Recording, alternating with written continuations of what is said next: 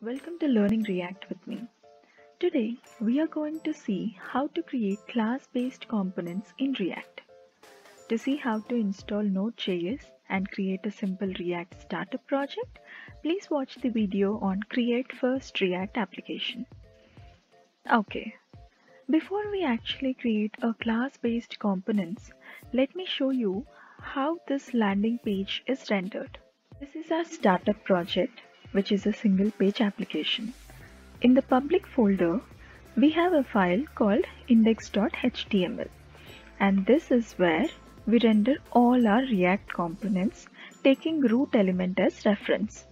And index.js is where we are telling React to take root element as reference and render app component.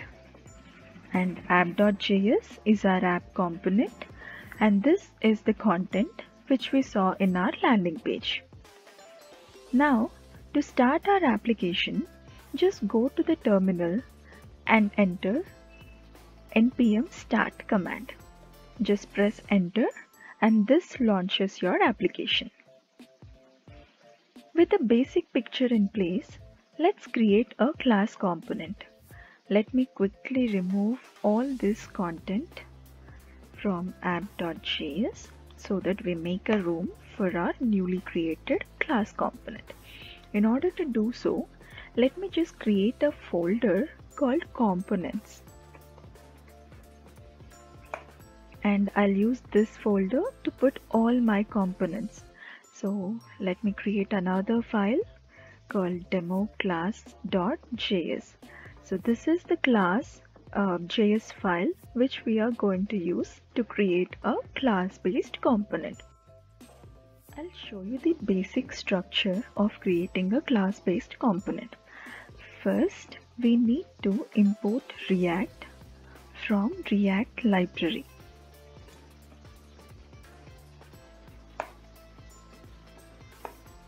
And then every class-based component will start with the keyword class, and it's a convention to use the class name same as the file name.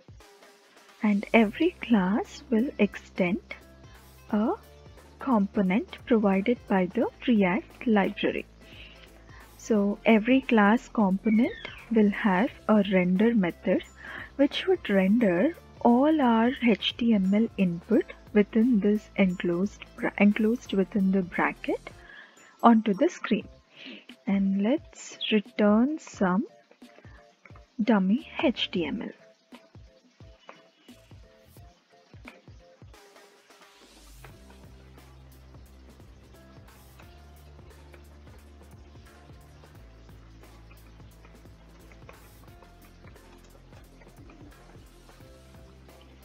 So, and in order to use this class, we need to export it. And we use the keyword export, and I want this component to be exported by default. Therefore, we use the keyword default followed by the component that you want to export. In this case, it is demo class. So our demo class is ready. But now, in order to see this component on my screen, I have to go to app.js, and within the enclosed div, let me just render this. And in order to render this, we have to import it first. Import demo class, and this is the path where my demo class is present inside components folder with the name demo class. And .js extension is not required since React will automatically identify this file.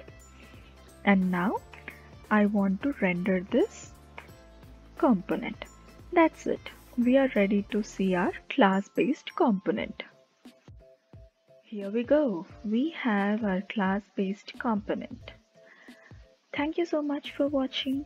If you like this video, please share and subscribe.